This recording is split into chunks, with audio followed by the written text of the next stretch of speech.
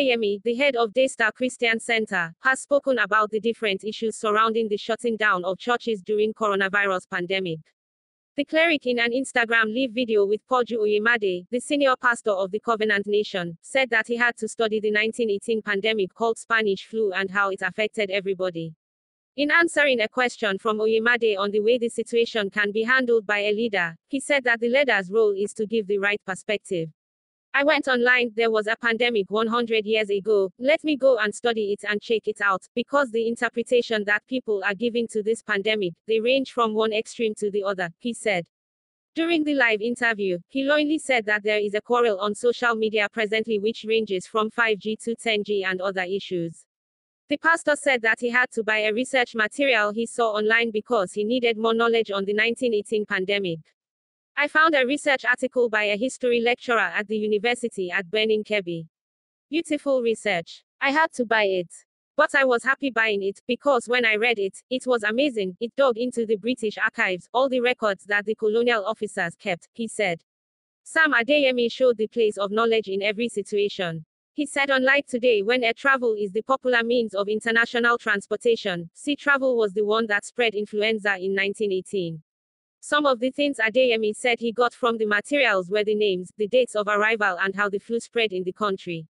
The ships that brought sick people into the Lagos port, I got the names, the dates they arrived, how it spread in Nigeria.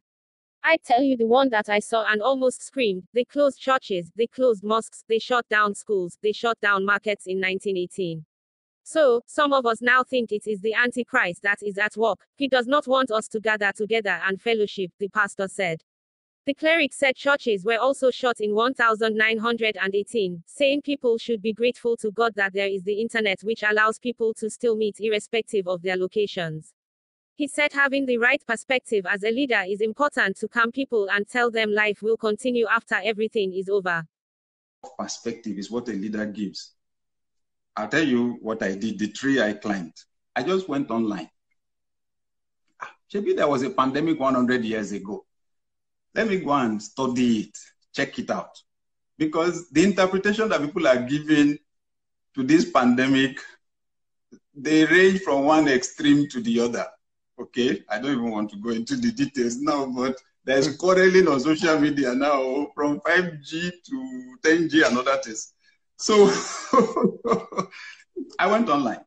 Then I decided to check how did it affect Nigeria.